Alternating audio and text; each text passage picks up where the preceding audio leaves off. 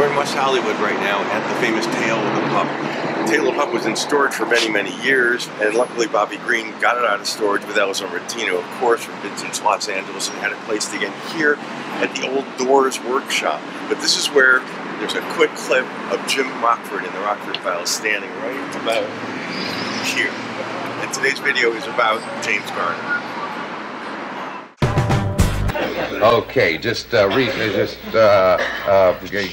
yeah. I have nothing to feel guilty about. That's what. So we just turned onto Pacific Coast Highway, and we're going through a mobile home park to get to this place. It used to be really kind of one of those hidden gems of Paradise Cove, and it's still a gem, it's just not so hidden anymore.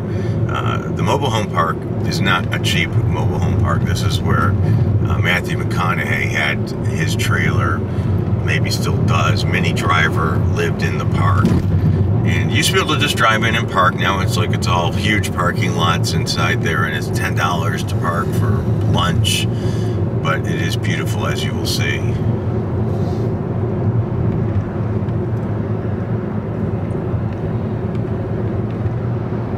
But this is a place I tell locals to go to. I mean, there's Duke's and there's Jeffrey's and lots of places that are famous to go along the ocean to have a meal. But this place is hidden. And oh, the light. They didn't even used to have a light there, I don't think. Paradise Cove. Beach Cafe, big sign. It's all fancy now.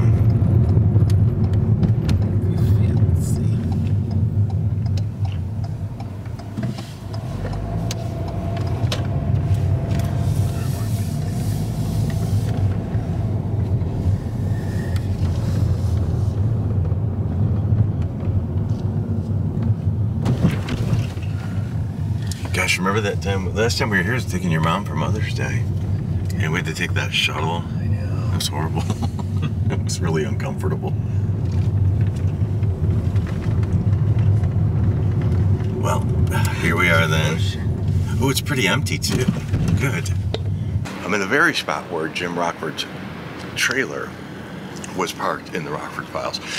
I was a big James Garner fan. I even wrote him a fan letter. You can see I got what I got back. Even though I read in his book, which I have here, that he hated like signing autographs and didn't like, he didn't hate it, but he found dealing with the public really tedious.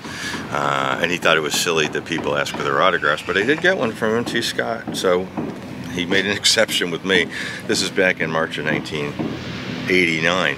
There was a big James Garner auction at Bonham's, I think, recently, and the stuff was actually didn't go as much as I thought it was going to go. I was hoping it would, I thought it was going to go too expensive, so I didn't bid on anything. And then I'm hoping that they'll have a sub sale, because a lot of times the stuff they don't want to sell ends up in another sale. Like a lot of the junk of Robert Evans, I got some stuff really cheap because of him. But the one thing I do own of James Garner's, maybe he gave this out to fans, I don't know, but this is a James Garner golf tee. He loved golfing. So I got the James Garner golf tee, and I got the James Garner autograph of mine. And these things actually made it to It's upside down. Paradise Cove, where his trailer was parked. Isn't that cool? It is to me.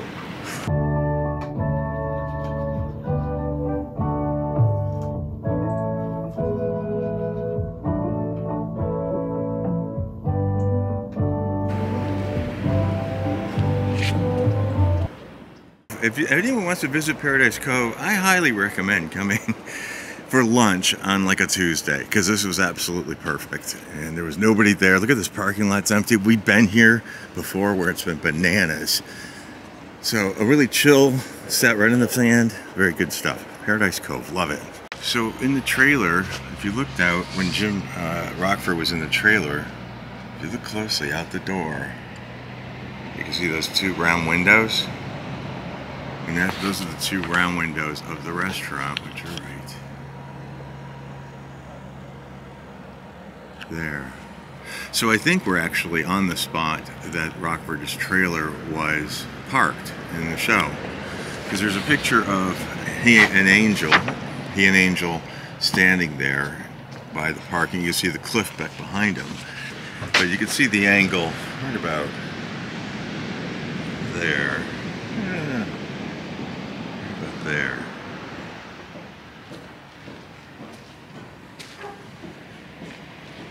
Boy, they put a lot of stuff in here since.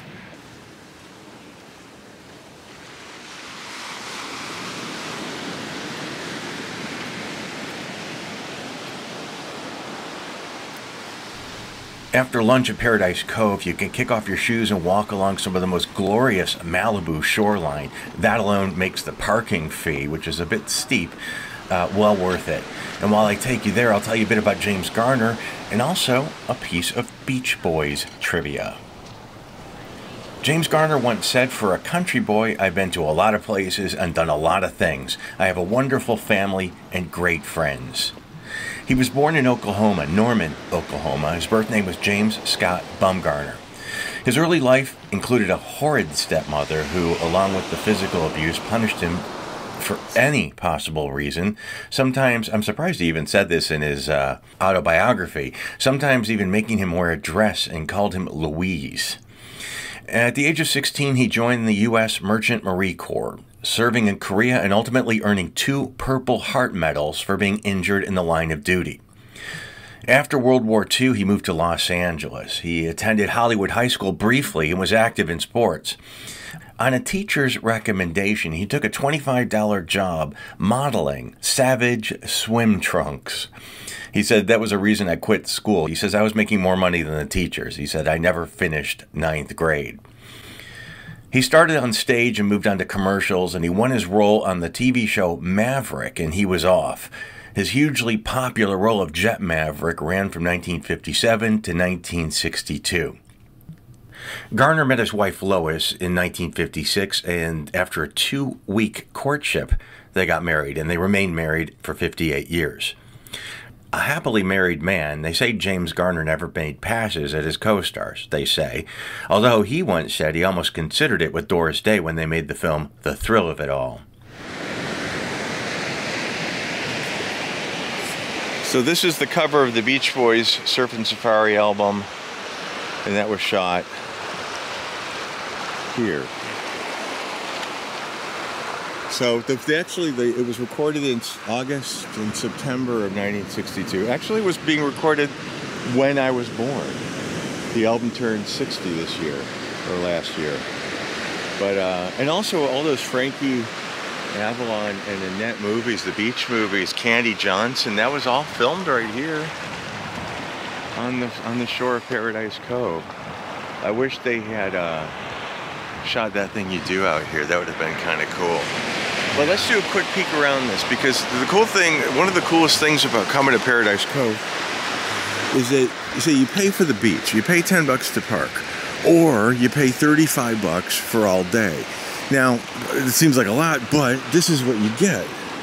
I mean, it's almost, it's not Santa Monica. It's not a crammed public beach. It's a really nice little beach. Open to the public. It's expensive, but on low tide, which is kind of low tide right now, you can walk along some of the most beautiful coastline.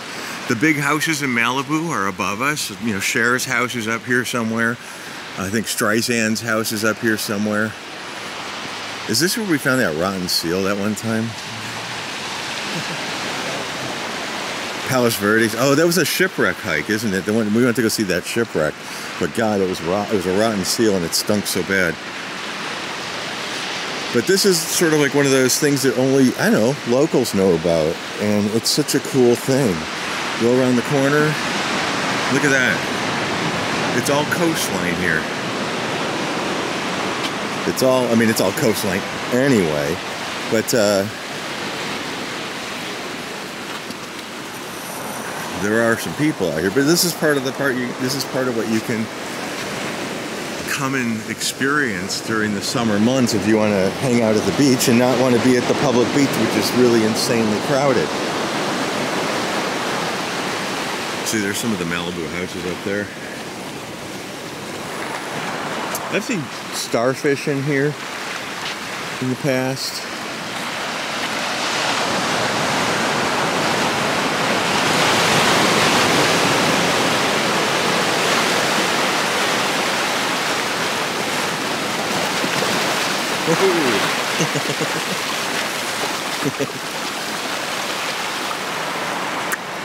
Pretty cool. Welcome to Paradise Cove. A proponent of civil rights, in 1963, Garner marched with Martin Luther King when he gave his famous I Have a Dream speech in Washington, D.C. And in 1969, after this scene was broadcast on the TV show Laugh-In, Garner dealt with several death threats. Mr. Garner, I admire you very much, but unfortunately all they'll let me do is shake your hand. Your place or mine? From 1974 to 1980, he played Jim Rockford, a modern-day detective version of the TV show Maverick, on the TV show The Rockford Files. Though without a nice home, he lived in a trailer, and instead of a secretary, he had an answering machine, sort of the anti-detective show at the time. And here's some trivia. Jim Rockford's telephone number, 311-555-2368. James Garner was in almost every scene of every episode of The Rockford Files, earning him about $100,000 per episode. Now, he loved auto racing. He did most of his own stunts, his own driving in The Rockford Files, and that did a real number on his health. He had both knees replaced, amongst other maladies, eventually becoming dependent on painkillers. The prescription drugs took their toll, and he developed stomach ulcers. Now, he had a friendship, an odd friendship, with actor Steve McQueen. They met on The Great Escape in 1963, and they both really loved car racing. It was a curious relationship. If you were to ask Steve McQueen, he would probably say that James Garner was obsessed with him. And James Garner would say, and he did say, that Steve McQueen was a little neurotic. If you were to drive down some street in Brentwood, if you picked out a house that you thought might be James Garner's, this is it. And he lived right below Steve McQueen's old house. Steve McQueen, they said, would make fun of James Garner, they say, and Steve McQueen once, or more than once, when he'd been drinking, would urinate off of his balcony and laugh that he was doing that onto James Garner's house. James Garner smoked pot. He said, "Grass is smooth. I smoked it for 50 years. I don't know where I'd be without it.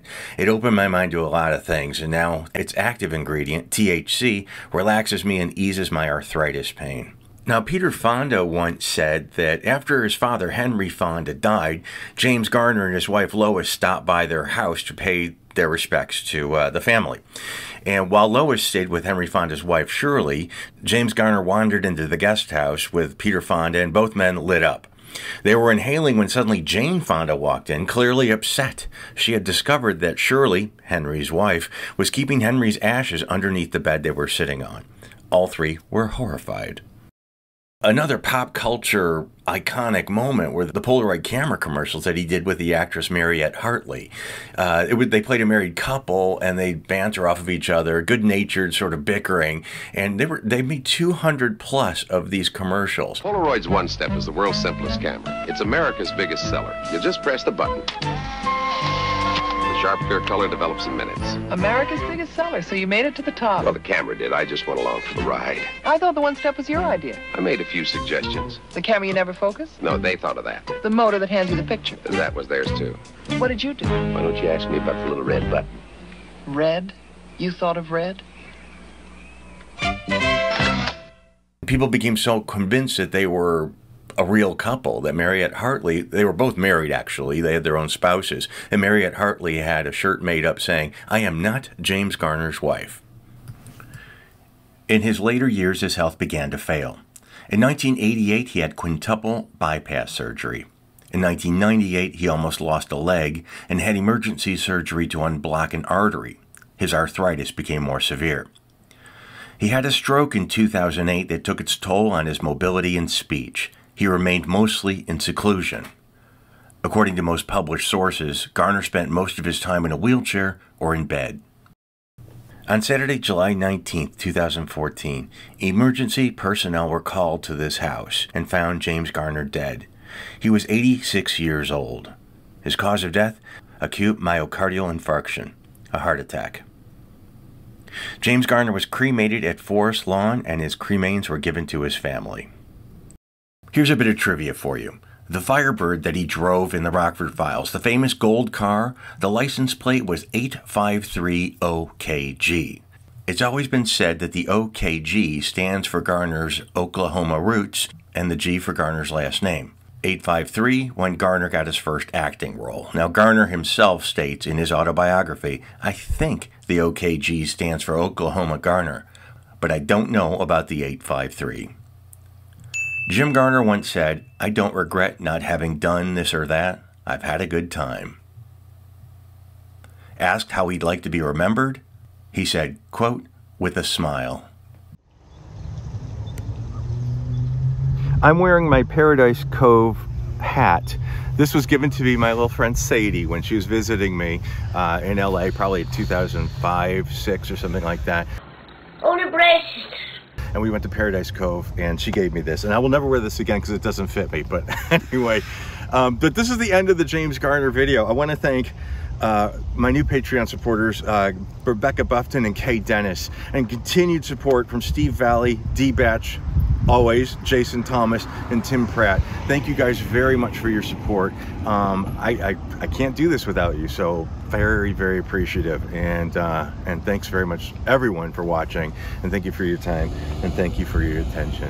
And until next time.